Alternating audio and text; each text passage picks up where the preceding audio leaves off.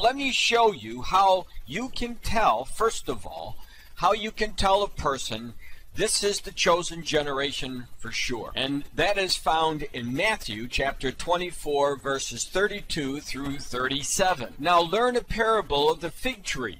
First of all, I want you to look at the picture above this article. It says, post. State of Israel is born. Israel was born in 1948. They were not a nation for almost 2,000 years. And then all of a sudden, on May 14th of 1948, they became a nation again for a second time. They are considered the fig tree. You can also see this in the Old Testament. For example, Hosea chapter 9, verse 10. I found Israel like grapes in the wilderness. I saw your fathers at the first ripe in the fig tree at her first time. When his branch is yet tender, in other words, when Israel, the reborn nation, is still young, and putteth forth leaves, ye know that summer is nigh. So likewise ye, when ye see all these things, know that it is near, even at the doors. And all of the things that Jesus Christ is referring to is found in Matthew chapter 24. The birth-paying signs of the last days. All of them in one single generation. Let's go on. Verily I say unto you, now get this, this generation shall not pass till all these things be fulfilled. Who is Jesus talking to? He's talking to the generation who saw the rebirth of the nation of Israel, that fig tree that he talked about. That places you in a special generation, the generation that will not pass away until we see Jesus Christ return. You should plant verse 34 in your mind. Verily I say unto you, this generation shall not pass till all these things be fulfilled. Heaven and earth shall pass away, but my word shall not pass away. No mistaking about it. We are that generation. So when teaching about the coming third Jewish temple, we have to connect the prophecy from Zechariah, because they go hand in hand. And Zechariah told us in chapter 12 of Zechariah, verses 2 and 3, he told us the following. Behold, I will make Jerusalem a cup of trembling unto all the people round about, when they shall be in the siege, both against Judah and against Jerusalem. And in that day will I make, notice, Jerusalem a burdensome stone for all people. All that burden themselves with it shall be cut in pieces, though all the people of the earth be gathered together against it. So the city of Jerusalem and this holy place on the Temple Mount will be the poster boy for major troubles for people around the world. Now, to begin with, I want to focus in on Israel today. Jerusalem, a cup of trembling, and a burdensome stone. Their headline is almost identical to the prophecy that Zechariah gave to us. And this was November the 23rd of 2010. Now, in their report, they quote Zechariah, which I've already given to you, so I'm not going to repeat that. But it does go on to say, the prophecy of Zechariah, chapter 12, was written approximately 2,500 years ago, predicting a future day when the world's focus would be on Jerusalem, and that's what I'm going to show you, that day has already come. I'm going to highlight the most important parts of this article. Begin here. This is widely regarded as an end-time prophecy, and by examining the current geopolitical and spiritual situation of the Middle East conflict, it is safe to say the time frame of this prophecy is upon us, and they're definitely right. Today, millions of Jewish people have returned, and many are still making Aliyah, as prophesied in the Bible. And there is a prophecy in the Old Testament that just before Jesus Christ comes back, that the people, the Jews who've been dispersed, are making Aliyah, which means they're coming back from the east, the south, the north, and the west. They've already done this, and they're still coming back. The call of the world at this time then is the attempt to lift this immovable rock, but in return to only find that the Word of God is the unshakable truth. So let's examine the proof of what's happened since this article came out from November 23rd of 2010. And you will see that the birth pangs that Jesus Christ talked about are ratcheting up when it comes to the burdensome stone of Jerusalem, and of course, connected to the third temple that will be built. Now, here are just a few of the many, many articles showing us that what Zechariah prophesied is coming true in our generation. The headline, survey, the whole world is against us. This is how the Israelis are viewing what's happening to Israel as all the nations are lining up to come against Israel and, of course, Jerusalem. Here's how the world turned against Israel. That came out December the 2nd of 2014. Here's another one from February the 5th of 2015. UN condemns Israel, ignores Hezbollah. The situation in Jerusalem, where the Temple Mount is, has intensified since 2010, as you see in this article that came out in July 16th of 2017. Why dividing Jerusalem in a peace deal just got harder.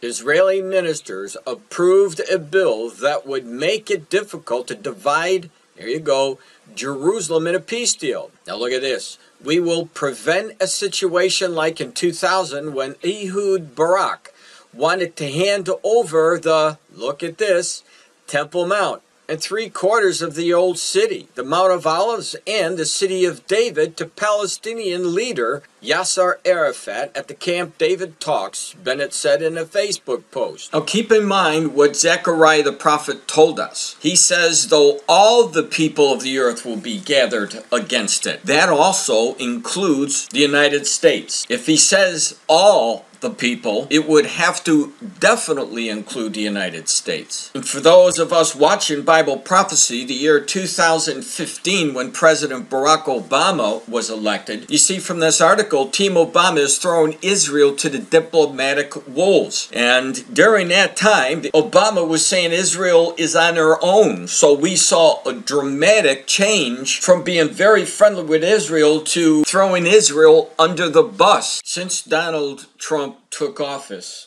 he has restored the relationship between Israel and the United States, where Barack Obama was disintegrating that relationship. A poll that was released in the Times of Israel March 6th of 2019. Look at the headline. New poll, American support for Israel declines to lowest point in a decade. So even though the president is a staunch friend of Israel, we see the numbers of support for Israel declining.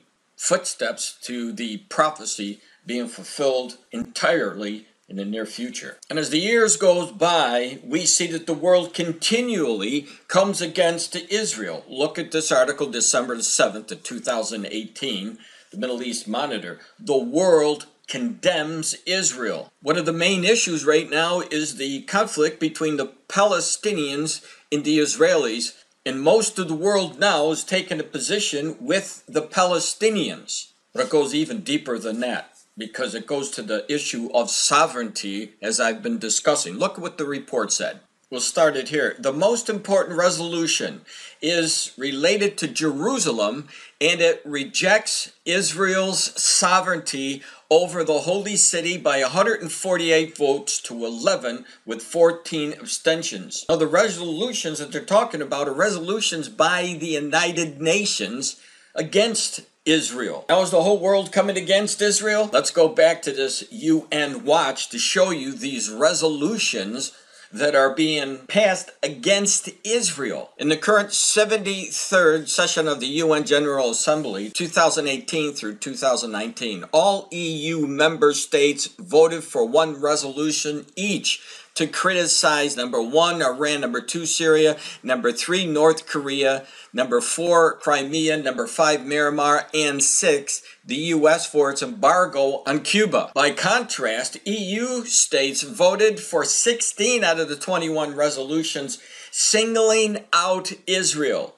Yet these same EU states failed to introduce a single UNGA resolution on the human rights situation in China, Venezuela, Saudi Arabia, Belarus, Cuba, Turkey, Pakistan, Vietnam, Algeria, or on 175 other countries. Now, over the years, the UN has sanctioned the Israelis because they're claiming sovereignty of East Jerusalem, and this is where the Temple Mount is. So the connection between Jerusalem and the Temple Mount, very significant in a chosen generation. This is a new article, March 6th, 2019, from TV7 Israel News. Battle, now get this, over sovereignty of Jerusalem's Temple Mount intensifies. Signals that the birth pangs are getting much more intense, and it's focused on the exact place where the Lord prophesied where the focus would be for years. Israel as a nation has been fighting for their sovereignty, which they own already, but the UN wants to take it away. Sovereignty over the city of Jerusalem, sovereignty of East Jerusalem, where that temple is going to be built in East Jerusalem. Take a look at this article that came out from the Jerusalem Post, June 27th, 2017. Israel gears up for Jerusalem sovereignty fight in UNESCO. Israel's pushing to sway the 21 nations on UNESCO's World Heritage Committee to reject a resolution disavowing Israeli sovereignty in Jerusalem. This short video will explain what exactly UNESCO is and why it is that the United States has pulled out of UNESCO. This is pulling out of UNESCO. The State Department notified UNESCO Director General Irina Bokova of the decision Thursday. UNESCO is a specialized agency in the United Nations that encourages international peace and security through education, science, culture, and communication. Now I'm going to play this back just for a second because this also connects to another prophecy.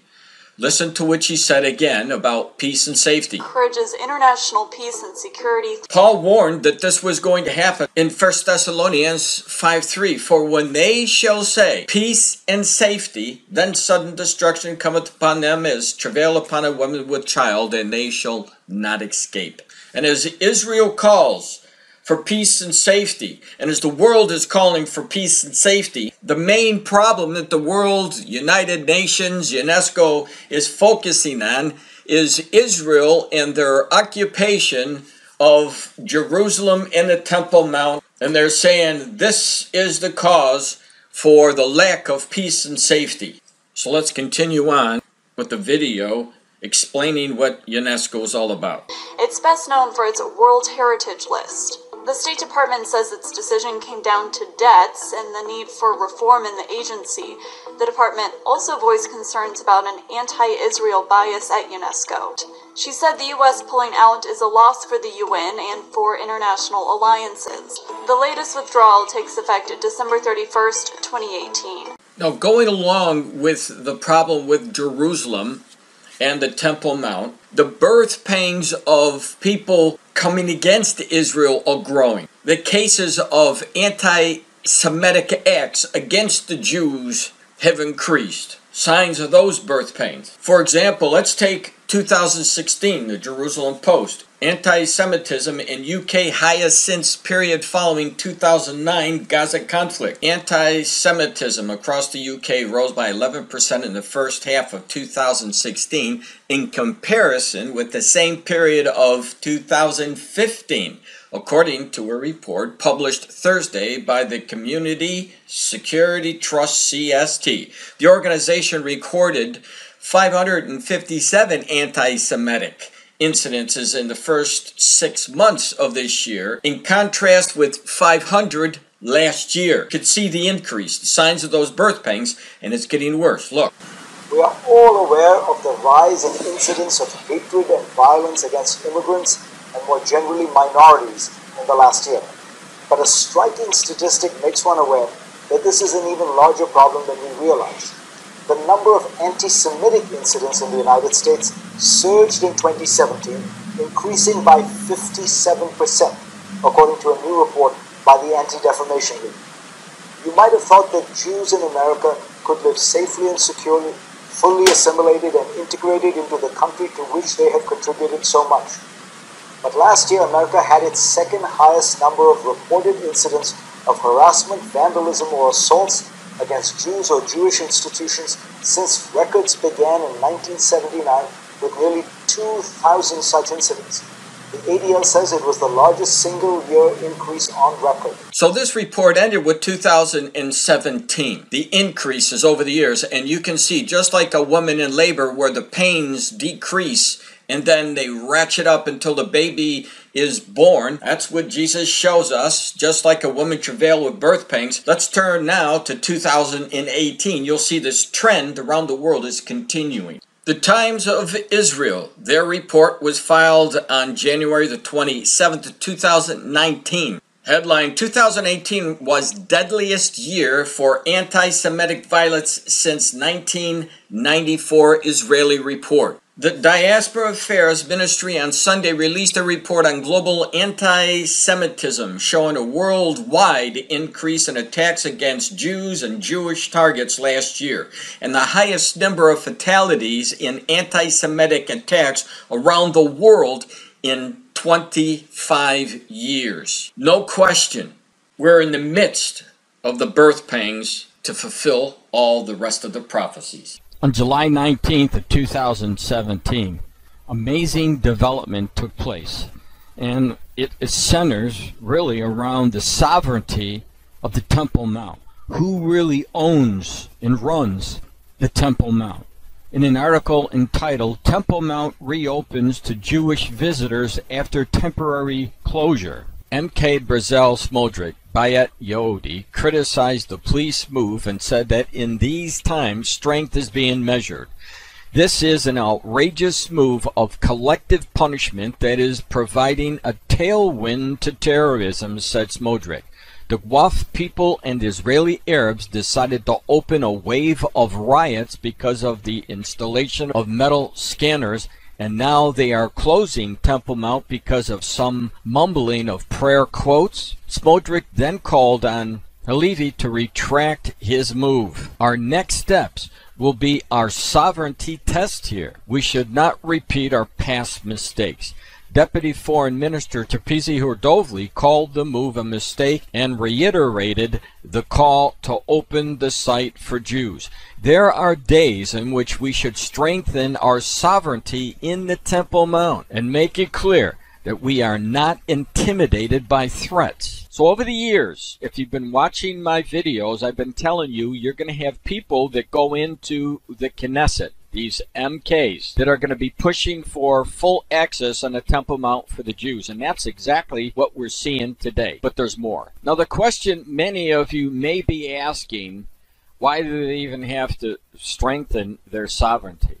And the answer to that would be because they gave their sovereignty away just about in 1967. This is a picture of Moshe Dayan. And Moshe Dayan was a general who was really running the Israeli army, and he was really responsible for the victory of 1967, the war when the Arabs attacked Israel, and it was at that time that Israel recaptured Jerusalem. They hadn't had it in their hands for almost 2,000 years.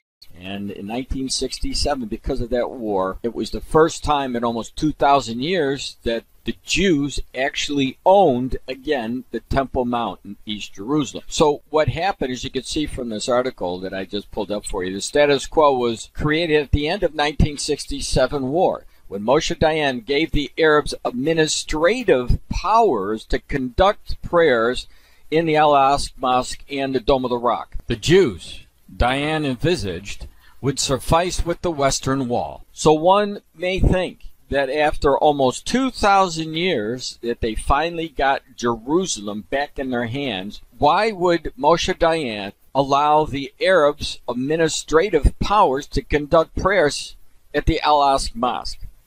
And ever since 1967, nothing has changed up until recently, where the status quo is now being questioned.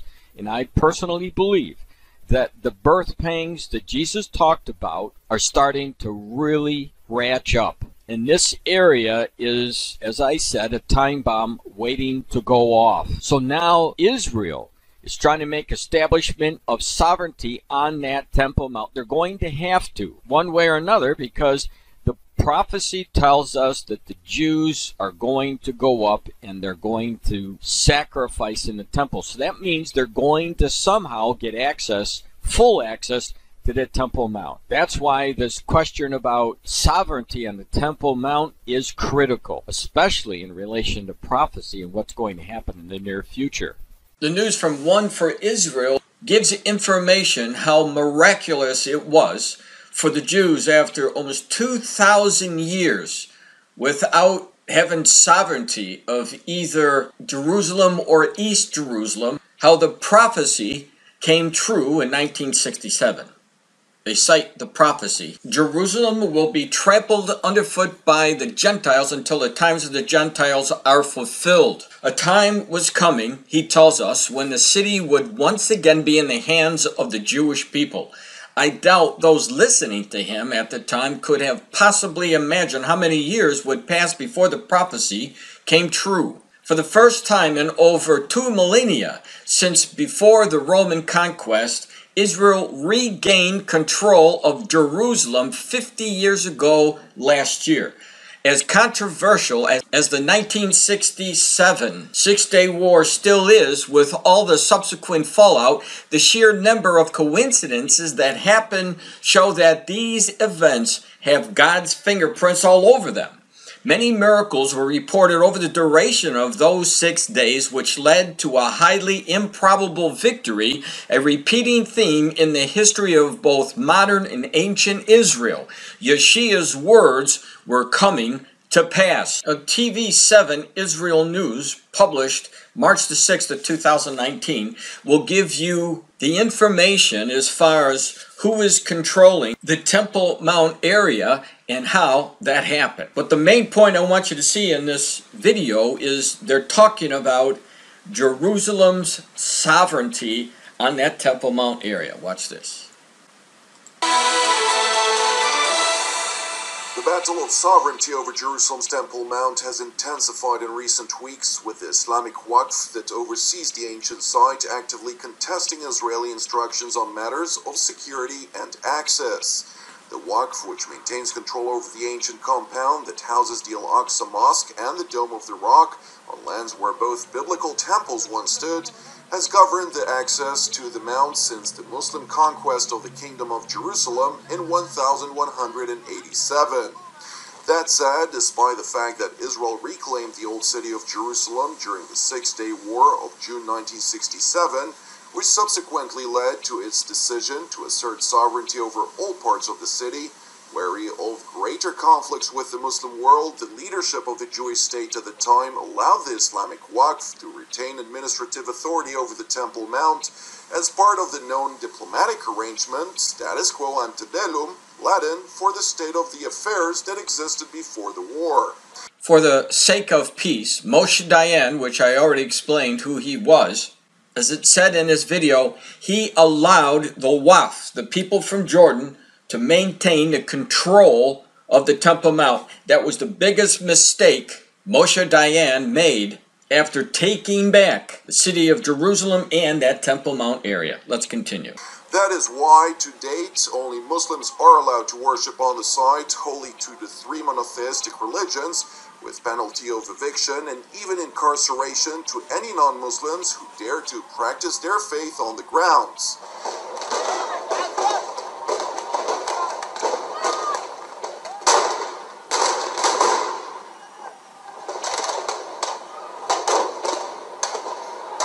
Meanwhile, the battle of sovereignty over Jerusalem's Temple Mount had instigated multiple deadly waves of Palestinian hostilities against Israelis, including the 2 most major violent eruptions, known as the Second Intifada between the years 2000 and 2005, and the so-called Lone Wolf Intifada between 2015 and 2016. While the latter spate of violence subsided, tensions over the question of sovereignty continues to be at the heart of the decades-old Israeli-Arab conflict. The latest tension pertains to a dispute between the Islamic Waqf and Israeli police over a walled courtyard in the northeastern part of the Temple Mount, which houses a hall that provides access to the only eastern gate of the ancient compound, commonly known as the Golden Gate. In 2003, at the height of the Second Intifada, Israeli authorities decided to seal off the structure after a police investigation revealed that a group with ties to the Islamist Hamas organization was effectively controlling the hall, teaching radical ideology of violence against non-Muslims. In recent weeks, however, the Islamic Waqf has challenged the closure, convening and staging prayer protests in the area. Despite a repeated court order to close the site, however, the Waqf Council, which is appointed by the Hashemite Kingdom of Jordan, has vowed to keep the courtyard open, leading to the arrest of 2 senior Islamic clerics by Israeli police. Furthermore, and in spite of the fact that the Islamic cleric rejected any jurisdiction of Israeli courts on the Temple Mount, he demanded that Israel permit the Waqf to renovate the ancient building and revoke orders banning dozens of Waqf officials, guards, and worshippers from the northeastern courtyard. It is important to know that according to Jewish tradition, the ancient Golden Gate is the entry point from which the Messiah is believed to enter Jerusalem.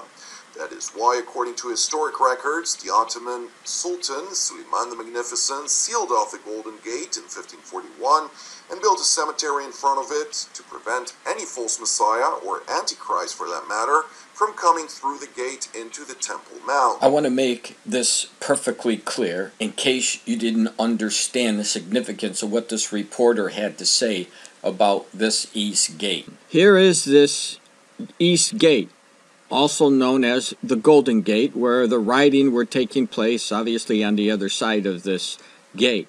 Now you might be asking, what is one of the reasons why the Palestinians want to take over this area, this East Gate or Golden Gate area?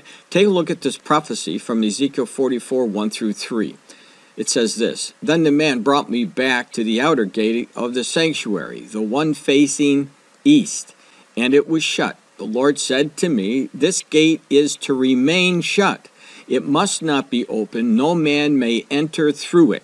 It is to remain shut because the Lord, the God of Israel, has entered through it. Now, when did he ever enter through that? Well, Jesus Christ did enter through this East Gate when he first came here. It goes on. The prince himself is the only one who may sit inside the gateway to eat in the presence of the Lord. He is to enter by way of the portico of the gateway and go out the same way.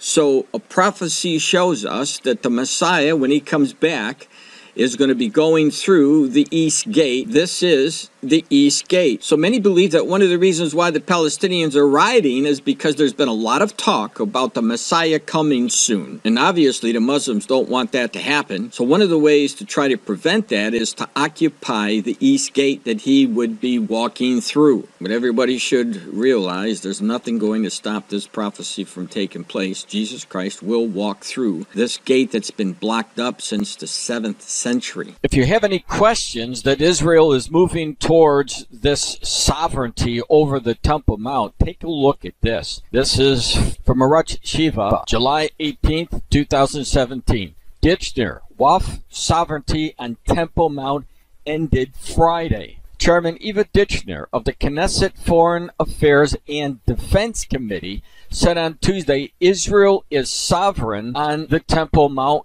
period. The fact that the Waqf Muslim Authority became a sovereign on the Temple Mount ended last Friday. Interviewed by Israeli Public Radio, the former head of the Shabak, Israel Security Agency, said, with regard to the Temple Mount, it can be said that this is a question of policy regarding the site, which is not clear to the Palestinian side, but it is very clear to us. In the past, they tried the Al-Aqsa is in danger campaign, and now they have moved to a new campaign that says the Temple Mount is equal to Al-Aqsa. They're trying to make it a problem for Jews to go up to the Temple Mount. The Al-Aqsa Mosque is defined as the third holiest place in Islam, and just as no non-Muslims can enter Mecca and Medina, they want to do the same on the Temple Mount. But the Mount will be under the control of the Israel police. So what happens here, the more violence that the Muslims create on that Temple Mount to try to keep the Jews away and more Jews being harmed, the faster the complete sovereignty is going to be exposed. In other words, the violence will get so bad on the Temple Mount that Israel already has a nation sovereignty over Jerusalem and the Temple Mount. But the increased violence by the Waqf and the Muslims on the Temple Mount will force that much faster the complete sovereignty of East Jerusalem where the Temple Mount is, and that would definitely speed up access for the Jews to pray and build that third temple that was prophesied. Before Donald Trump became the President of the United States, he made a speech talking about how he was going to move the U.S. Embassy from Tel Aviv to Jerusalem. Then after Donald Trump was elected, Vice President Pence also made a speech telling us the plans of Donald Trump where he promised he was going to move that embassy to Jerusalem. Watch these two videos and then you'll see the video as a reaction to the move of the embassy to Jerusalem as the Muslims call for war if it happens. We will move the American embassy to the eternal capital of the Jewish people, Jerusalem. And I promise you that the day will come when President Donald Trump moves the American embassy from Tel Aviv to Jerusalem.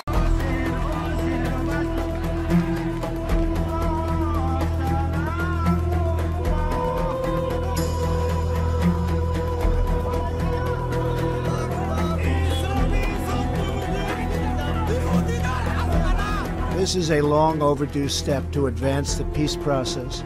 Jerusalem as the capital of Israel. Kita mengutuk keras pernyataan Presiden Trump atas klaim sepihaknya terhadap status tanah Yerusalem. Itu bagi kami merupakan sebuah pelanggaran berat, sebuah pelanggaran terhadap hak asasi manusia yang secara tidak langsung juga bagi kami itu telah merenggut hak-hak kemerdekaan Palestina, hak-hak kemerdekaan warga Palestina atas kedaulatan mereka di tanah mereka sendiri.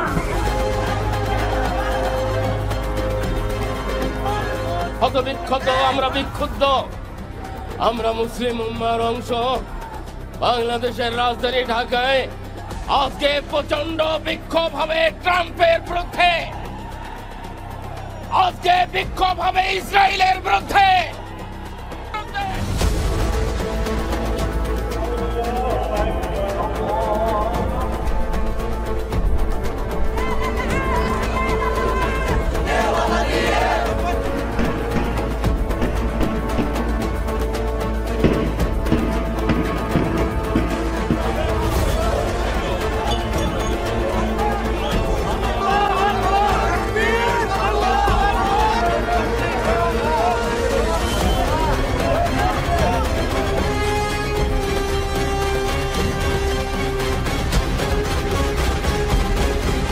And of course, the New York Times shows how Donald Trump fulfilled his promise.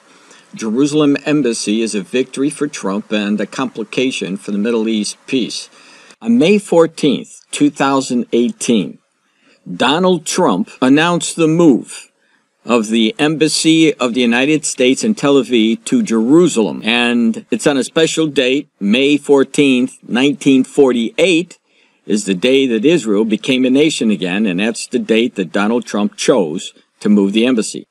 Now, on that date of May 14th of 2018, the Prime Minister of Israel had a celebration concerning the U.S. Embassy moving to Jerusalem. It's very interesting in his speech how he notes the rebuilding of the different temples in the past. I believe he's alluding to the new one that is coming, and that's the one that Christ prophesied would come. Watch this.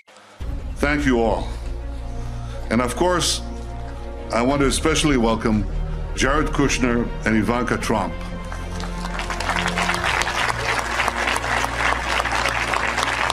Your presence here today is a testament to the importance of this occasion not only for the Trump administration, but in a very personal way, for you. For you, each of you, for the pursuit of peace, and for President Trump himself. Thank you.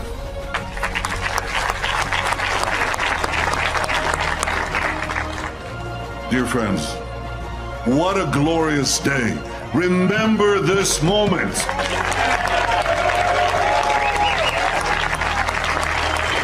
This is history. President Trump, by recognizing history, you have made history.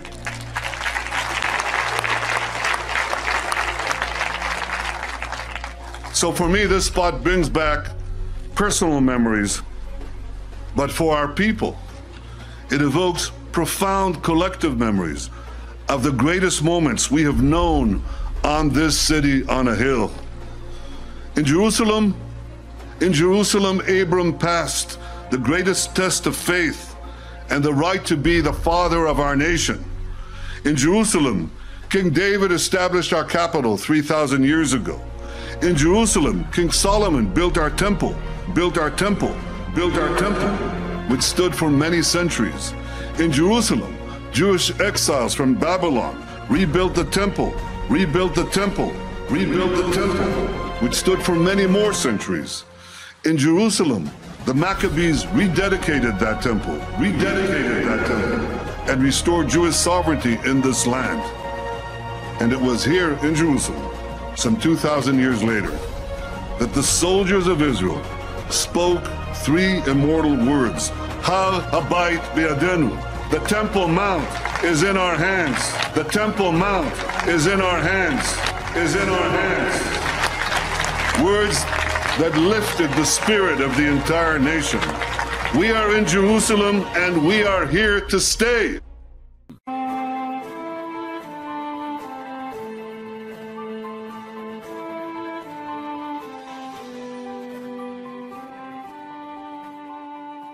Jerusalem, a cup of trembling. Perhaps you have seen Jerusalem in the news lately. If not, you're one of the very few. In the past few years, attempt after attempt has been made to find a way to bring peace to the Middle East, specifically between Israel and the Palestinians. Each time, the peace talks have come to a standstill because of Jerusalem. Exactly as the prophets of God foretold 2,500 years ago, Jerusalem has become a cup of trembling and a burdensome stone, just as predicted.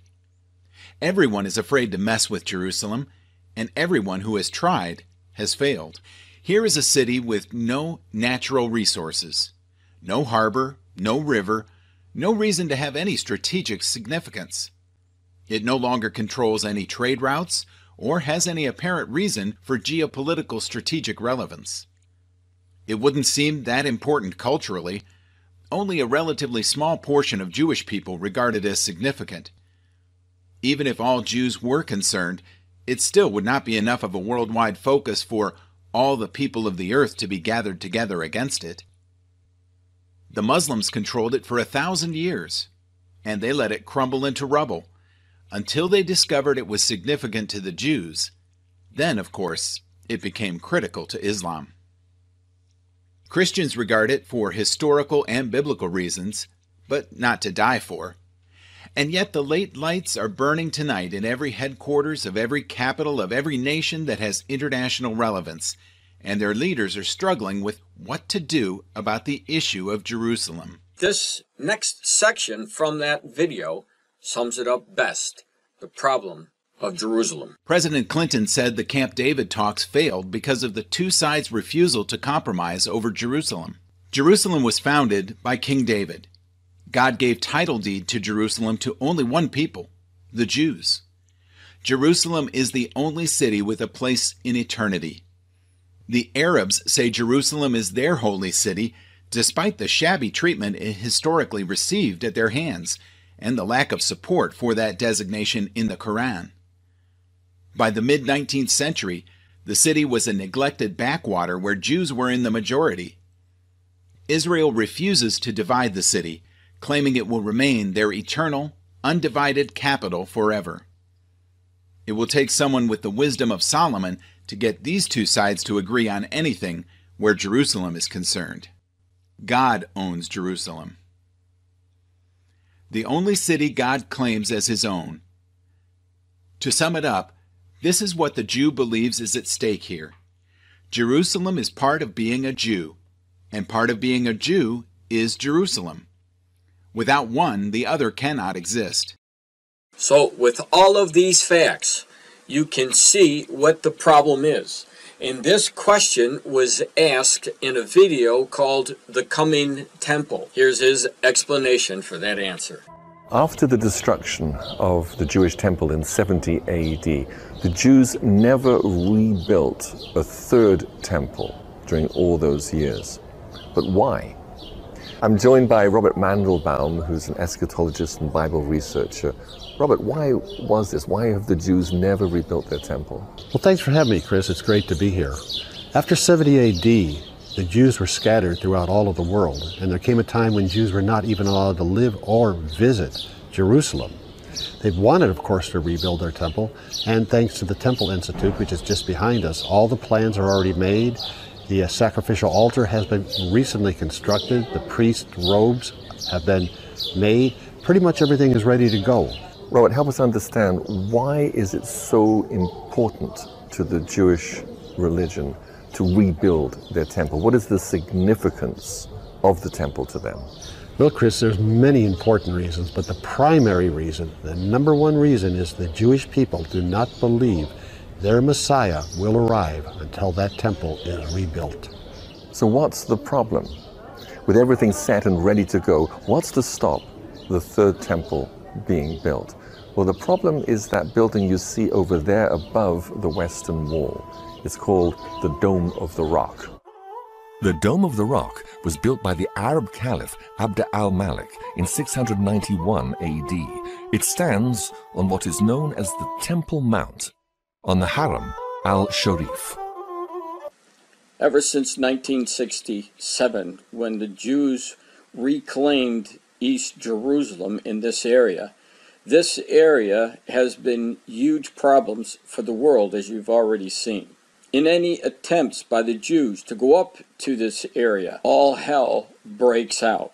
And I believe that the birth pangs of all these riots and Israel calling for the same privileges on this temple area here, where the Dome of the Rock is leading to a major conflict that will cause the third temple to be built. Just recently, we saw the riots and the tensions and the conflict and the murders over this area again. Take a look at this.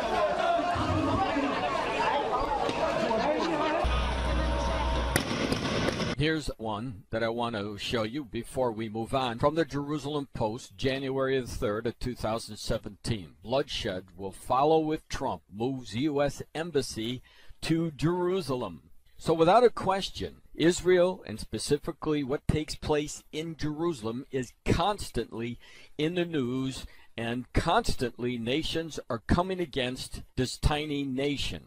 The connection to Jerusalem and the Temple Mount go hand in hand. And in 2017, we're seeing the flames of hatred over this small area on the Temple Mount. July 24th, 2017. Radical Claire calls for Islamic war for Jerusalem. And why do you think he's doing this? Take a look. confrontation with Israel on the Temple Mount should be defined as a religious campaign. Then we have this article that came out from Breaking Israel News, July 24th of 2017.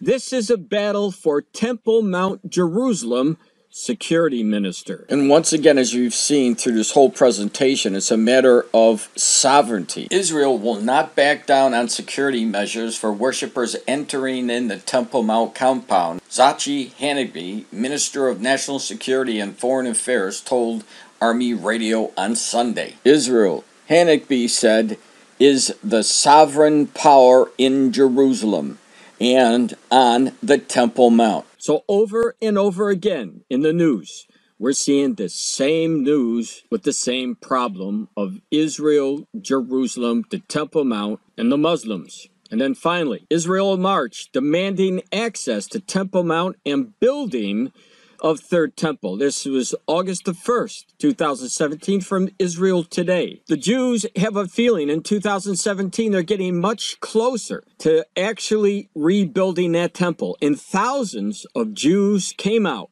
to march around the city, East Jerusalem, a show of force to their government that this is what they want done. Now, I covered that prophecy about Zechariah and Jerusalem. Now we're going to get to the second part that I wanted to cover, very, very important. And it all ties together, the prophecy about the rebuilt Jewish temple. There are many places in the Bible where it's referenced about this prophecy. And here's one, in Daniel 9:27, for example. And he shall confirm the covenant with many for 1 week. Of course, this scripture is talking about the Antichrist, who will not make a covenant, but he will only confirm a covenant that was apparently established previously. It goes on, and in the midst of the week he shall cause the sacrifice and oblation to cease, and for the overspreading of abomination he shall make it desolate, even until the consummation, and that determined shall be poured upon the desolate. So in the middle of the 7-year period of time, 3.5 years into this agreeing or confirming this covenant, the Antichrist is going to actually stop the sacrifices that have been prophesied that will be coming back in our generation. Now there's another prophecy that Jesus Christ gave to us in Matthew chapter 24, verse 15. When ye therefore shall see the abomination of desolation spoken of by Daniel the prophet stand in the holy place, whoso readeth, let him understand. Now moving on to 2 Thessalonians chapter 2, verse 4, Paul the apostle writes to us about the Antichrist. And he says, who opposes and exalteth himself above all that is called God, or that is worshipped, so that he, as God, sitteth in, now get this, in the temple of God, showing himself that he is God. So the temple has to be rebuilt. The Antichrist is going to come, and he is going to walk physically into that prophesied third temple that will be built soon. And we're coming to the last scripture that I want to use from Revelation chapter 11, verses 1 and 2. This is from Jesus Christ now, who gave it to the youngest apostle, the apostle John. And he says this, and there was given me a reed like unto a rod, and the angel stood, saying, rise, and measure the temple of God. So we know exactly what he's measuring, the temple. And in order to measure it, it has to exist.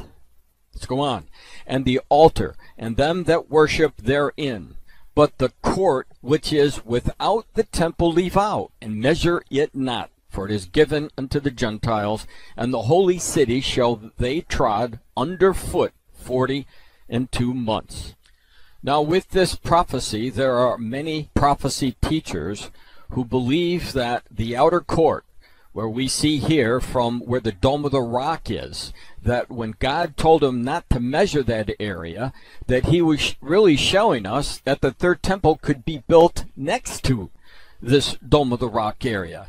And that is a possibility, because if there was something that was confirmed, this peace agreement that was confirmed, maybe part of that confirmation would be that both of these people, the Jews and the Muslims, would find a way under a covenant to exist together, and having both the Dome of the Rock for the Islam faith and the Jewish temple for the Jewish faith. It is a possibility. So now that you see all of the prophecies, let me show you that God is working to fulfill these very words, and he's doing it so through the Israeli government. And the Temple Institute there in Jerusalem. My friends, this third temple is definitely going to come. And here's the proof the road is being set. Take a look at this Jerusalem Post. This article came out March 29th, 2016 with the headline, High-Speed Train from Jerusalem to Tel Aviv to be completed by 2018. The highly anticipated high-speed train that will connect Jerusalem to Tel Aviv in under 30 minutes will be operational in 2018, the head of Israel Railways announced on Monday. During a tour with the Knesset members at the construction site for the NIS $1.82 billion project, Boaz Tafir, CEO of the railway, said the train will take passengers from Jerusalem International Convention Center and Tel Aviv's Haganah station in 28 minutes flat. Now, one may ask, what is the connection between this high-speed train, Jerusalem, and the Temple Mount? This article becomes very significant when you're talking about transporting millions of people to an area that is currently being closed off to the Jews. And it becomes very significant when you find out that the Israeli government is spending massive amounts of money like this $1.82 billion, and plans that are being set to mass move millions of people right there at the Temple Mount. It's currently, as I said, closed off to the Jews. Now, it took a long time, but as you can see from the September 25th Rutgers report, Israel opens high-speed rail link between Tel Aviv Airport and Jerusalem. So the project is finished. This massive $2 billion project is now running between Tel Aviv and right to Jerusalem for the Temple Mount.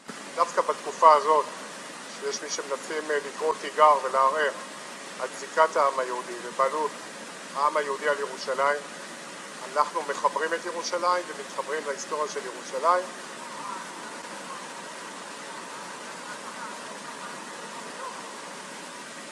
So now let me connect the dots for you between this high-speed train, Jerusalem, and the Temple Mount, and of course in the moving of millions of Jews to that area. Take a look at this next article.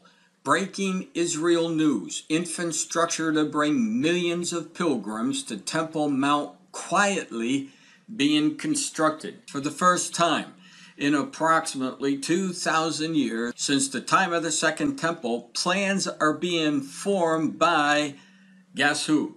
The Israeli government to build an effective infrastructure for Jews to make their obligatory pilgrimage to the temple in Jerusalem. Notice the article says quietly, because if the Muslims were really to understand what is going on with the infrastructure and the purposes of it, I have no doubts that it would cause war between Israel and the Arabs. So the government of Israel, they're producing these mass trains, high-speed trains, to move pilgrims and Jews to go up to an area which they cannot go up to right now. But they are making the plans in the background to do just that. And that's why this article says quietly being constructed. If the Israeli government just came out and told everybody what they're doing concerning moving Jews to the Temple Mount, massive amounts of people and Jews to the area that is currently closed off to the Jews, it would cause instant war between Israel and the Arabs, the Muslims. It says the third temple will require a functional infrastructure that could facilitate the transportation of millions of Jews to Jerusalem during and after these festivals. Israel's Minister of Transportation Yisrael Katz, has publicly stated that facilitating this was his intention when planning the line of the fast train currently under construction between the airport in Tel Aviv and Jerusalem. In a meeting with Temple Movement representatives in February, the minister explained, as a Kohen, Jew of the priestly caste, I have a special connection to the holy site. In front of my eyes, I constantly see the words, prepare the way, prepare the way. So you have Israel's Minister of Transportation, Mr. Katz, who is also a Kohen, Jew of the priestly caste, saying he wants to prepare the way, prepare the way. Where else have we heard this before? It looks like he took it right out of Isaiah in the Old Testament, chapter 40, verse 3. A voice of one calling in the wilderness, prepare the way for the Lord. Make straight in the desert a highway of our God. So the train is associated with moving Jews to the Temple Mount area for one purpose and one purpose only. The temple is a significant sign that will usher in, they believe, their Messiah. So there's a lot of significance in the articles that you're reading that are coming from people inside the government. So what is Katz planning? Look at the rest of this article. Katz is planning on extending the line of the fast train to transport people from Ben Gurion Airport to Tel Aviv and Jerusalem directly to the Western Wall. And what's at the Western Wall? It's the Temple Mount area right above it. The final stop will be the Kotel Har Habayat stop, Western Wall, Temple Mount stop. I said the road is being paved. I should have said the railroad is being paved for this building of the Temple Mount. Here's the bottom line. The Israeli government, people in that government are preparing to move these massive numbers to a temple that's not even built yet. So you would have to conclude, if they're going to spend millions upon millions of dollars on the infrastructure to transport large numbers of people, you would have to assume that the agenda is rebuilding of that third temple. And all that's taking place is they're fulfilling exactly what Daniel said and what Jesus Christ warned us about this third temple and the Antichrist coming when that temple stands. So I'm going to continue to finish off this article. It says, we expect millions of Jews coming to the Temple Mount even before the temple is built. So transportation is a potential bottleneck, Heyman explained to Breaking Israel News. We need to open up more entrances to the Temple Mount since there is currently only one entrance available to the Jews. Now in this article you're going to find out that Israel isn't going to just rely on a fast train to move these Jews that are coming from all over the world to go and pray and worship on the Temple Mount at the temple that's going to be rebuilt. Take a look at the rest of this article.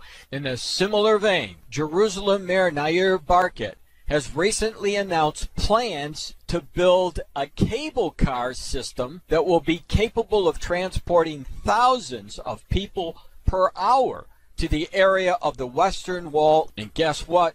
And Temple Mount. The Israeli government ministers just recently approved this plan during a cabinet meeting held inside the Western Wall tunnels. So again, Israeli officials planning for the day when that third temple is built. So the article talks about the trains, it talks about the cable cars. What else? The stated purpose of all of these plans is to modernize the capital city, making it easier for both residents and tourists to navigate its increasing traffic. But it is abundantly clear that all of these upgrades will soon be used for the purpose of allowing millions of Jews from around the globe to quickly and easily visit the temple and to fulfill their biblical obligation. We need to establish express service bus transportation to the Temple Mount from all parts of the country, Heyman said. The Temple Mount Express bus lines will have special blue and white bus stops enabling Jews to regularly travel directly to the Temple Mount, pray, and return home. So I don't care what is going on to Temple Mount right now, as of August the 6th of 2017, in relation to the riots, the violence caused by the Muslims on that Temple Mount area. Things in the very near future are going to totally change. The Israeli government is preparing for it in the background quietly, and Jesus told us it's coming. All they're doing is fulfilling his words. So let's continue on with the article. What we are seeing is to prepare the way for Jews to go up to the Temple Mount, Haman said. When the temple is built, the changes will be even greater. One of the principles of the final redemption is that it will come about through a series of processes that will seem to most to be no more than natural evolution. For those that have a better understanding and knowledge of these processes, it is clear that in order to accommodate the masses that will need to come to Jerusalem 3 times a year, a massive upgrade to the current Jerusalem infrastructure is required. This is a fact. If the Islamic leaders were so intelligent and they picked up on exactly what Israel's plans are and what they're actually doing, preparing for the Jews to go up to the Temple Mount, this would be an act of war, a takeover of the Temple Mount, or even sharing it for that matter, to the Muslim leaders is an act of war. But it isn't if the temple will be built, it's when. Well, let me give you an example of what I'm talking about for a declaration of war. This is from the Jerusalem Post. It came out October the 30th of 2014. Abbas closing off the Temple Mount tantamount to declaration of war. This is Ahmad Abbas, the president of the Palestinian Organization. Palestinian Authority President Ahmad Abbas called the closure of the Temple Mount to all visitors on Thursday a declaration of war, as Prime Minister Benjamin Netanyahu called for calm and civility in Jerusalem following the attempted assassination of Yehuda Glick Wednesday night. The PA chief pinned the blame for the dangerous escalation in violence on the Israeli government, saying the peak was this morning when the Jerusalem leadership decided to close the holy site to all visitors. So as I said, any tampering with this holy site at the Temple Mount for the Muslims is huge problems, not only for Israel, but for the world. Now, what I found interesting about this article, you'll see here that Yehuda Glick, he was, as it says, his life was in jeopardy because he was shot 5 times by an assassin. He didn't die. Yehuda Glick just happens to be one of the head people for the Temple Mount Institute, who was pushing for the rebuilding of the Jewish temple and full access for the Jews to be able to pray on the Temple Mount. And since October the 30th of 2014, after that assassination, guess who was elected to the Israeli Knesset? Yehuda Glick was elected, and he is one of the Israeli officials who continues to push for the temple to be rebuilt. God is in control. The temple will be rebuilt, as I said, over and over again, just like the prophecies tell us. The question is, would you believe it?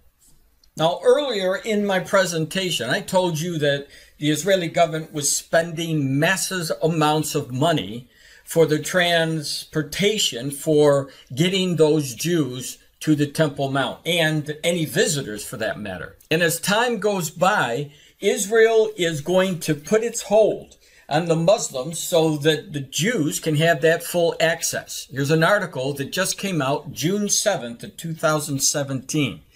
Israel approves plans to tighten grip on East Jerusalem. Well, if you know anything about East Jerusalem, you know that that's where the Temple Mount is.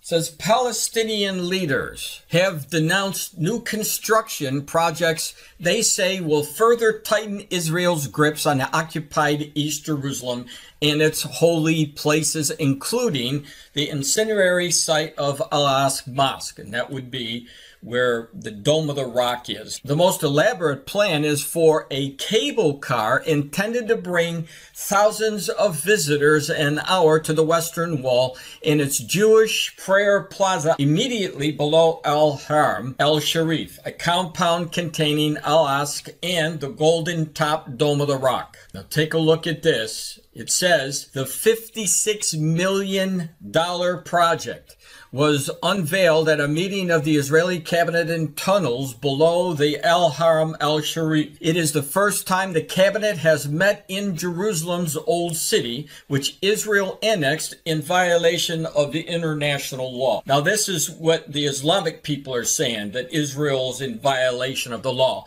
But Israel owns this land, and they're in violation of nothing. Israel Prime Minister Benjamin Netanyahu called the meeting in the provocative location late last month to celebrate the 50th anniversary of Israel's illegal occupation of East Jerusalem. Now keep in mind, it's not illegal at all. Israel was attacked by these Arabs, and Israel won the war. Israel retook what was theirs in the first place. And they were celebrating the recapture of Jerusalem. And this, my friends, was also a fulfillment of Bible prophecy. Palestinians, meanwhile, have expressed mounting concern that Netanyahu's stated intention to strengthen Jerusalem conceals a policy of driving out Palestinians and seizing control over the Al-Aqsa compound. Israel claims 2 ancient Jewish temples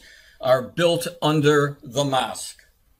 Israel is sending a message to the Palestinians and to Jordan, whose officials formally oversee the site, that Al-Aqsa is no longer yours.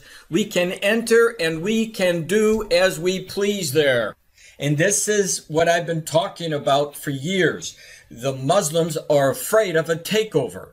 And by the amount of money and the preparations that the Israeli government is doing behind the scenes, I would say that it is a good possibility that's exactly what we will see in the very near future. At the weekend, Jibril Jarboub, a senior official in the Palestinian Authority, told Israeli TV that Netanyahu's government had to stop treating the site as though it were under Israeli sovereignty. If you want to create an explosion, just say it's ours, he said. And of course, the explosion that he's talking about, obviously, would be another huge conflict between Israel and the Arabs, the Muslims. I already showed you how the Israelis are approving plans to actually tighten the grips on East Jerusalem. I also told you earlier in this video that the Jews were not allowed to go up to the Temple Mount area to pray. Well, in a few years, things have already begun to change. And it does appear that the Israeli government is starting to put their feet down and make way for this future influx of Jews to go up and pray at the Temple Mount. So number one, I warned you about this article from the 7th of June 2017. I told you that I placed this article July the 12th of 2017. 2 days after I put the information in this production, let me show you what happened, because it addresses this article and it also addresses the warning that I gave about Israel clamping down on the Muslims to eventually allow them to have full access to the Temple Mount and control it the way they used to. Well, things have transpired to actually force Israel to tighten its grip on this burdensome stone area, the Temple Mount. Look at this article that came out July the 14th. We need to close the Temple Mount to Muslims. And the reason why is because there was an attack by terrorists right there on the Temple Mount. And as a result, the Deputy Defense Minister wants to close off completely this area, the Temple Mount, to Muslims, which would definitely infuriate them. Listen to this. Deputy Defense Minister Rabbi Ella Ben Dehan responded on Friday morning to the shooting attack at the Old City's Lion Gate in Jerusalem. The Cave of the Patriarchs, the Temple Mount, and Shechem Nebulus are the three places the Bible tells us were bought at full price in Israel. Ben Dehan said, "These are the three places where no one can question the Jewish nation's ownership. We see that in the past week, Palestinians have made great efforts to undermine the Jewish nation's connection to these places specifically.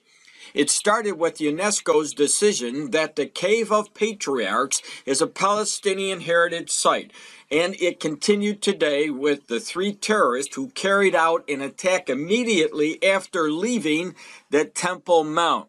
Israel must fight this effort by, now get this, strengthening its rule and hold on these areas, and must ensure that every Jew can pray in these places safely and without fear.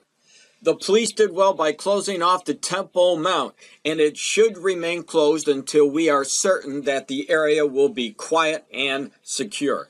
Jerusalem Deputy Mayor Dov Kalmanovich warned that the shooting attack from the direction of the Temple Mount shows that the terrorists have crossed an additional red line, and it shows the weapons have trickled from Shem neighborhoods in Jerusalem's Arab areas. The current lack of sovereignty in the areas surrounding Jerusalem, the fact that police refrained from entering the Arab neighborhoods, and the weapons confiscations have all caused this bitter and unfortunate event. We need to close the Temple Mount to Muslims for an extended period of time and to tighten our security and diplomatic control of it. The Temple Mount is in our hands should not be a slogan. It needs to be a clear fact on the ground. So there you go. If Israel needed any excuse at all, they now have it to force what they've been doing quietly in the background, getting ready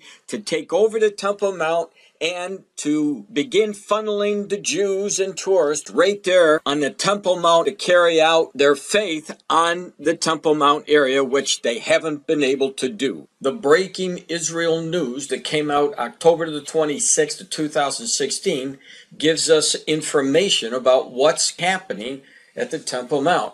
The headline reads, "For the first time ever, Jews allowed to pray on Temple Mount as thousands ascend for holidays." So they're already starting. They're going to need these cable cars. They're going to need the rail systems and the buses. In a not-so-subtle response to the recent UNESCO resolutions denying all connection between Jerusalem and the Jewish people, record-breaking numbers of Jews ascended to the Temple Mount over the 3-week holiday period encompassing Rosh Hashanah, Yom Kippur, and Sukkot. And in an incredible reversal of the usual status quo, some were even allowed to pray there. Haaretz reported, while the number of non-Muslim visitors permitted on the Temple Mount is usually restricted, a relatively quiet holiday season allowed for record numbers of Jewish visitors to ascend, and marking a small but significant shift in enforced policy to discreetly pray at the site, which is considered the holiest in Judaism. All told, over 3,000 Jews, many of them religious, visited the temple over the holiday period. I would recommend that any Christian who loves the Lord keep your eyes on what's going on in Israel, in East Jerusalem, and on the Temple Mount area, because you're going to see a lot of activity concerning the Jews making headway, allowing their people to go up and have the rights, just like the Muslims do right now.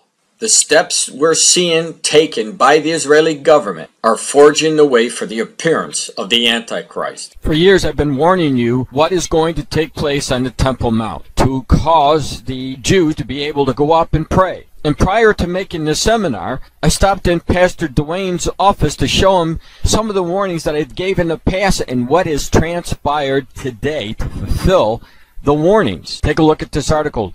Jews pray on Temple Mount as Islamic Waqf. Arabs boycott holy site over metal detectors. And here's what we have in a nutshell. We had on the Temple Mount area 2 police officers that were killed by terrorists on the Temple Mount. And President Benjamin Netanyahu closed the Temple Mount down to Jews and Muslims. What he did, he opened it up again on Sunday. But now, on Sunday, he installed metal detectors for anybody that was going through. And as a result, the Waqf, who run the Temple Mount, boycotted the Temple Mount because of those metal detectors. And as a result, the Jews were able to go up and actually pray on the Temple Mount. It's the first time since 1999. They were not escorted up there by any of the Muslims who were running it. They had free access. Gets even better. The article says this: the Waqf, Jordanian Islamic Authority, immediately called on the Muslims to boycott the site, calling the metal detectors Israeli aggression. Inner Islamic scuffles broke out as some Palestinians attempted to prevent others from entering the Temple Mount compound. Dozens of Muslims prayed at the entrances to the compound, kneeling in prayer toward the IDF guards in a scene that seemed to be the sudden materialization of prophecy. And they quote a prophecy: and the sons of them that afflicted thee shall come bending unto thee, and all they that despise thee shall bow down at the soles of thy feet, and they shall call the city of Hashem the Zion of the Holy One Yisrael. And it's Isaiah chapter 60 verse 14. And then here's the picture of the IDF, their soldiers, the Muslims, praying, bowing down before the Israelis' feet.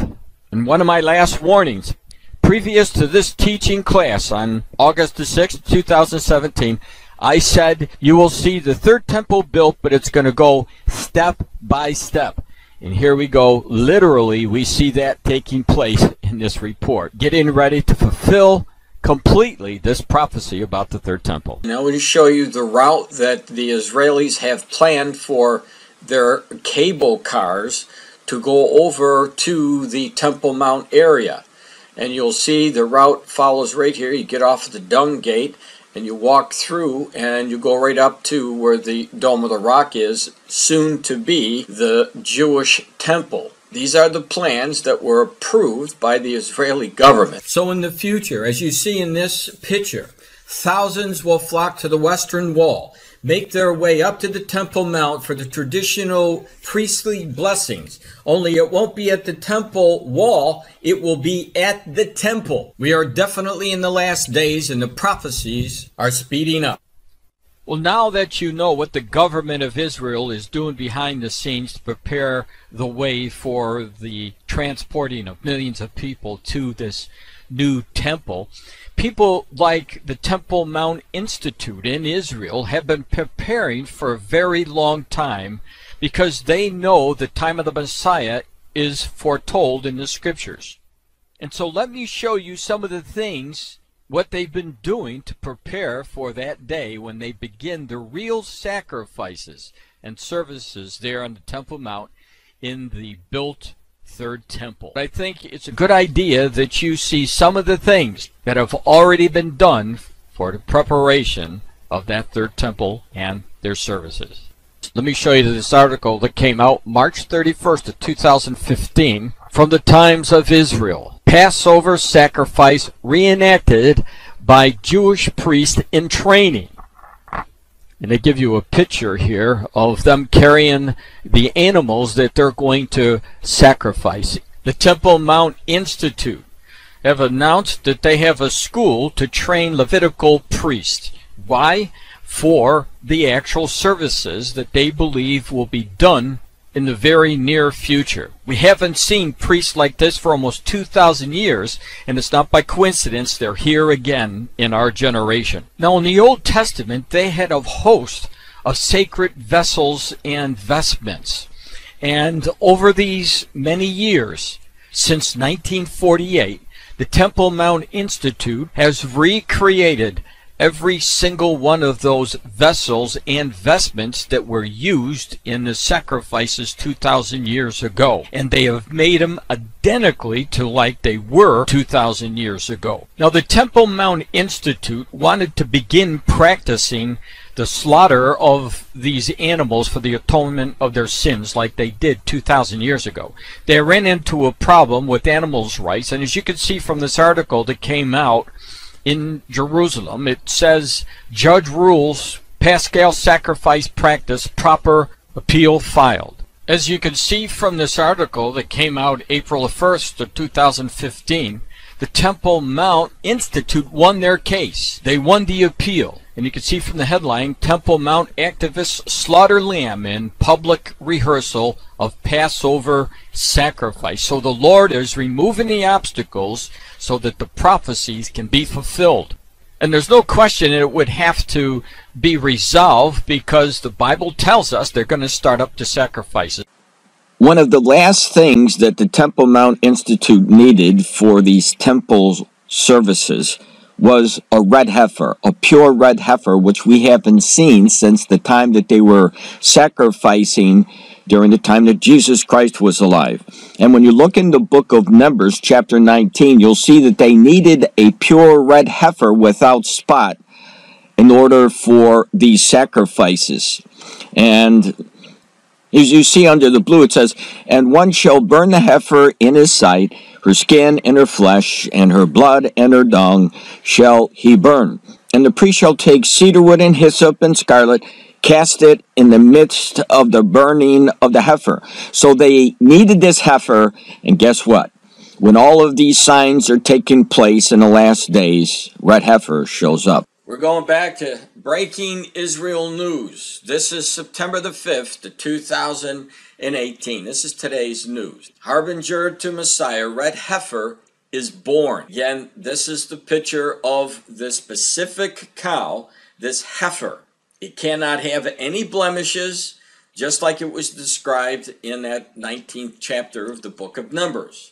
Last Tuesday, the Temple Institute Red Heifer program was blessed with results. An entirely red female calf was born, paving the way for, now get this, reestablishing the temple service and marking the final stage of redemption. Almost 3 years ago, the Temple Institute inaugurated its Raise a Red Heifer in Israel program. Due to laws restricting the importation of live cattle into Israel, the Temple Institute imported frozen embryos of Red Angus, implanting them in Israeli domestic cows. The pregnant cows were raised on cattle ranches in different locations throughout the country.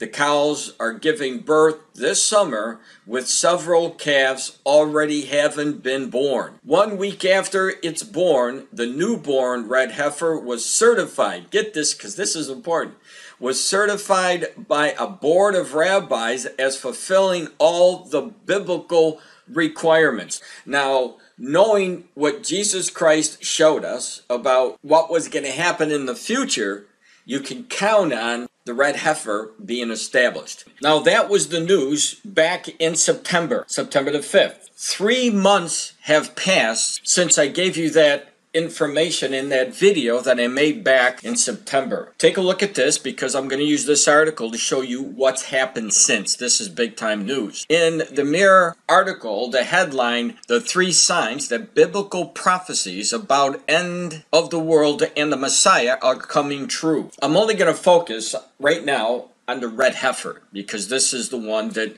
is the most important when we're talking about the rebuilding of the temple and starting up the temple sacrifices, just as Jesus Christ warned in the Bible. There is a video of this red heifer. I'm going to just play the video for you right now.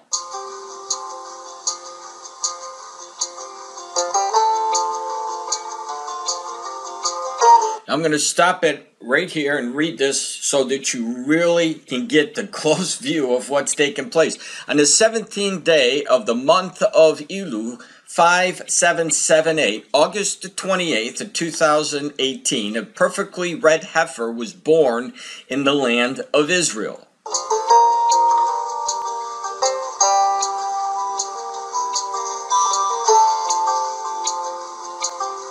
A red heifer candidate is being raised and specifically cared for under the auspices of the Temple Institute Raise a Red Heifer in Israel program.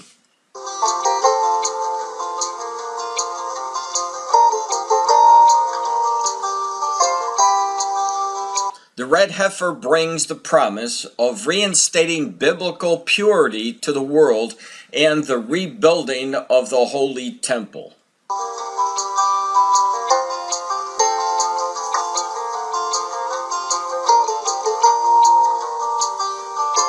Now I'm going to go and read what the article has to say, because this is extremely important for everyone. And keep in mind, these rabbis have been inspecting continuously the red heifer to make sure there's not one hair that was a different color other than red. It had to be exactly as the Old Testament heifers were. This is incredible because no one has seen a complete pure red heifer for thousands of years. But take a look at this, friends. After extensive examination of the calf, rabbinical experts are said to have confirmed, get that? Confirmed she is a viable candidate for biblical red heifer. Breaking Israel News reported a board of rabbis verifies she fulfilled the requirements of prophecy, which says the cow must be without blemish. So since September, as these rabbis have been watching this red heifer very, very closely, it is now confirmed that this is a pure red heifer. On March 4th of 2019, my Jewish friend who lives in Tiberias, Zeb Berg, wrote an email to me concerning the red heifer. Zeb wrote, I just called the Temple Institute. They said that they don't give out too much information, location, etc., because of fear of theft. Also, they don't want the public to know the location because that would bring thousands of tourists and noise that would upset the cow and may cause it to lose its totally red hair. So as of March 4th, the heifer that was born in August is still a pure red heifer. In the video you're looking at is the video that was sent from the Temple Mount Institute. This is a herd of red heifers that are carrying other candidates for the services in the future temple. After I received the email from Zed Berg on March 4th of 2019 concerning the red heifer, Breaking Israel News, March 6, 2019, had an article entitled Imminent Return of the Red Heifer, Fact or Fiction. And I'm going to scroll down to give you the meat of the report because essentially it confirms what Zed told me in his email. We'll start right here. Ariel told Breaking Israel News that there are 2 calves that may potentially be used in for the preparation of the ashes. They are currently being raised in an undisclosed location under special conditions. Care must be taken that they are not scared or blemished, and they must remain separated from the bulls. So at least we know that the information that was handed down from Israel is in fact accurate information. Now another very important event took place in 2005. And you can see this article that came out from the Al Jazeera. Sanhedrin launched in Tiberias. What you have here is the religious bodies, the religious men that have now formed the Sanhedrin. Keep in mind it was the Sanhedrin that Jesus Christ stood before in this unlegal court when they brought him to the Sanhedrin at night to try him. And we haven't seen the Sanhedrin for almost 2,000 years like we haven't seen the priests. But yet here we go again. The Sanhedrin is established. Why? Getting ready to fulfill prophecy. Well, here's another major event that was reported about on August the 29th of 2016, Breaking Israel News. high priest is chosen by Sanhedrin. Temple service could be 1 week away. Just like the priest, just like the Sanhedrin, we haven't seen a high priest since Jesus stood before the Sanhedrin almost 2,000 years ago. Do you think it's a coincidence that the priest, the Sanhedrin, and now a high priest has been reestablished? It's not a coincidence. The high priest, along with the priest and the Sanhedrin, are getting ready for those sacrifices of which the Antichrist is going to stop. I'm praying that you're noticing step by step how we're marching right to the fulfillment of these prophecies concerning Jerusalem and this Temple Mount. One of the last things to be recreated was the altar. The Heritage News of December 11th, 2018 reported Temple Mount activists celebrate new altar but plea to practice animal sacrifices rejected. So these priests wanted to do this sacrifice on the Temple Mount, but they were rejected because they don't have the full access to the Temple Mount yet. Activists who hope to see the temple rebuilt on Jerusalem's Temple Mount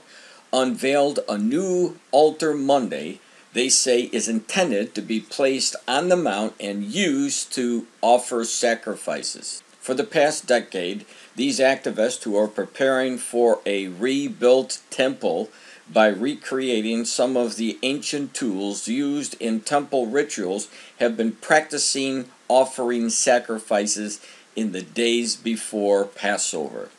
So at this point, everything is set in place, except the Israeli government hasn't stepped in yet to take over the mount fully, but that day is approaching. Now we're coming to a close, but this is really important.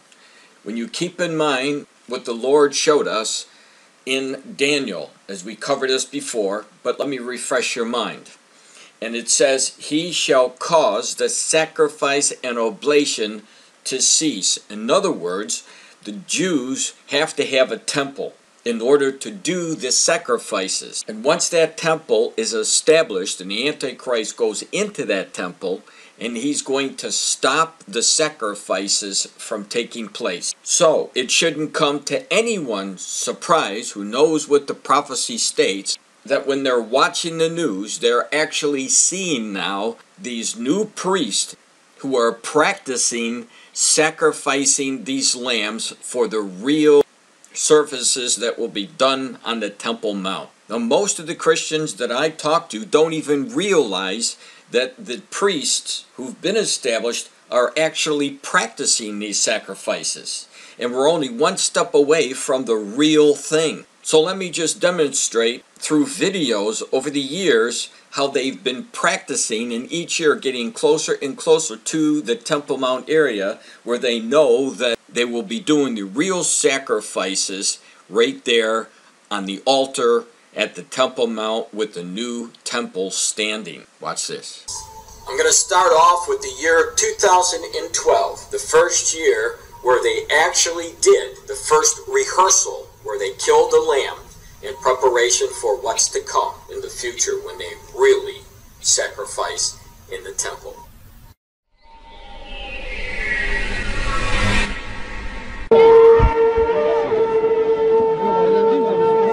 Bezrat Hashem, on Erev Pesach, on Friday afternoon, we'll be doing this in the Azara. With all Am Yisrael. It's the first time in 2,000 years, practicing for now, but Bezrat Hashem soon will be for real. We see this crowd of hundreds and hundreds of people from all over who came today to see this event. Actually, this should be a normal event. This is the basic command of the Torah. For every Jew, on Pesach, on the holiday of Passover, we have to bring our Passover offering. Unfortunately today, we cannot do it on the Temple Mount because of the various different political reasons, but the very fact that we are here, we are saying to God, we are saying to you, Hashem, here we are ready. If it's in our hands, we are ready to worship you as free people, as the holiday of Pesach is the holiday of freedom. We are here as free people, ready to say, here we are ready. We hope that in the next few years, we will be able to already do it the way it should be done in the temple, on the Temple Mount.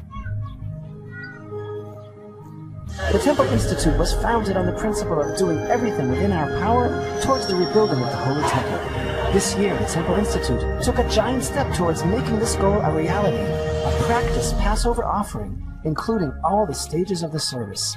This was not an actual Passover offering, which can only be done on the Temple Mount in Jerusalem, but a drill for the purpose of increasing Israel's knowledge and preparedness for the actual bringing of the offering the moment this becomes possible.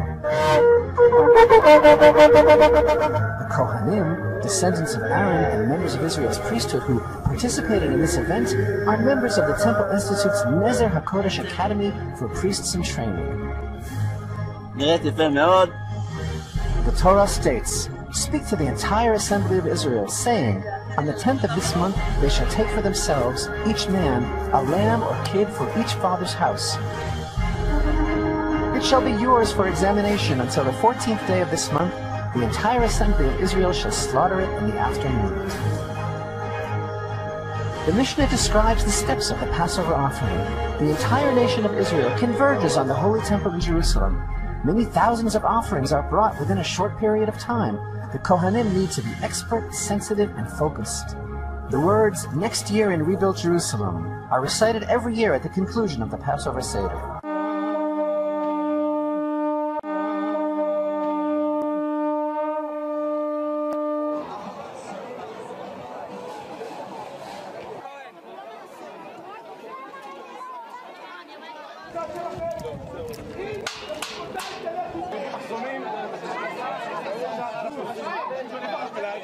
Because the Jewish temple has not been yet built, so we have to do something that will just to practice. We want to practice this year, so next year we'll be ready.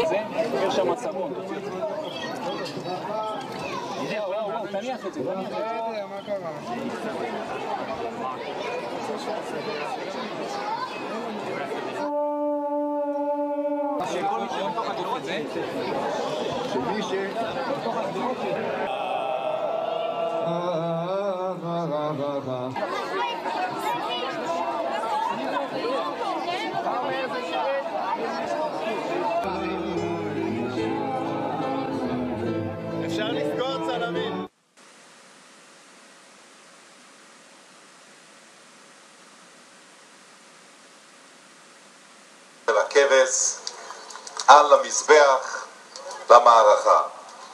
מי שזכה באיברים מעלה את האיברים מן הכבש למזבח ומסיר את גיד הנשה ומשליחו על גבי הדשן שבאמצע המזבח ומברך וזורק. ברוך אתה השם אלוקינו מלך העולם אשר קידשנו בקדושתו של אהרון וציוונו על ההקטרה. שימו לב שדרך הנחת האיברים לא מניחים אלא זורקים.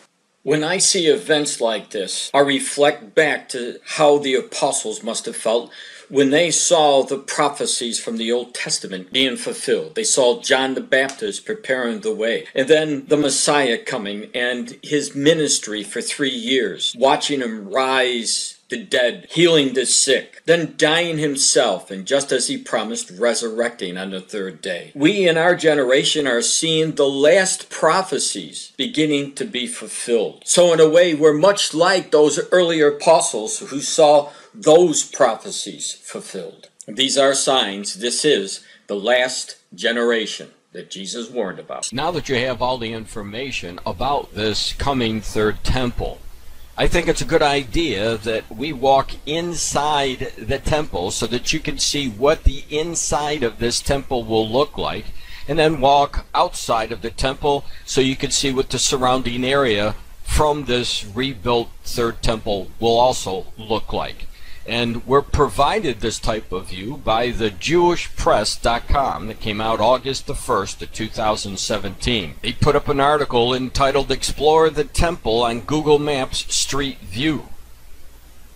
Since Jesus did give us the warning about this 3rd temple, and considering everything that's happening in East Jerusalem today surrounding the sovereignty of East Jerusalem in this Temple Mount, I think it's a really good idea that you know everything that you can know about this coming 3rd temple, including exactly what it will look like when it is built. But just before we do go in, I wanted to point something out because it needs to be pointed out. You may not know what it is. That illustrated picture that you just saw, this is a picture of this altar of burnt offering which I showed you previously. And you could see that in Exodus chapter 40, verse 29. And you get a better picture of the ramp going up where they would actually do this burnt offerings. And that's what this is for. Now that you have the information about the Temple Mount Institute and how they created this ramp for the coming sacrifices, let's move on from here and continue on. We're right at the platform outside the Holy of Holies, which I'll show you, but this is like the courtyard outside of that area. And I'll just turn it around so you can see what that looks like. And this is, again, where the Antichrist will be going. Now you see these huge doors that are just before the Holy of Holies there at this third temple that they're showing us. So let's go right into the Holy of Holies so I can show you what that's going to look like. We're inside. I'm going to show you the ceiling view of it so you can see exactly what they show us.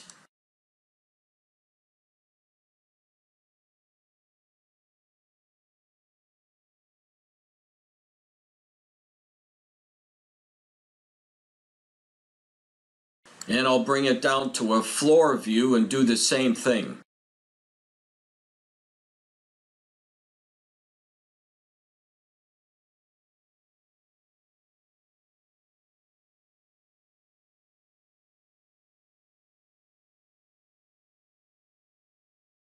So let's move out of this Holy of Holies.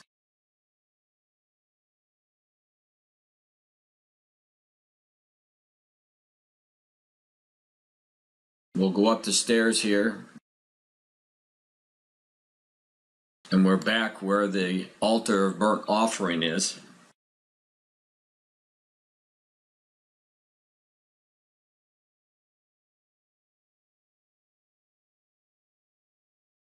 Just giving you a glimpse of what it looks like.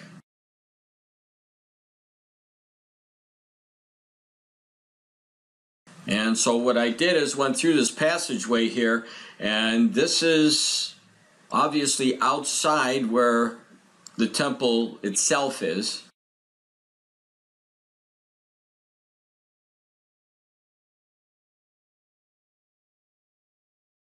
So you get a good view of what's going to be coming soon in Israel on the Temple Mount area.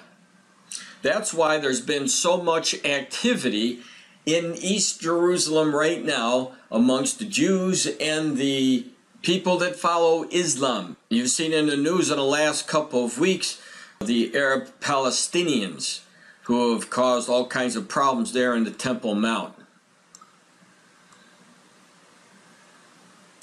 And there's the temple itself as we were already in it. So you get a good view of things to come.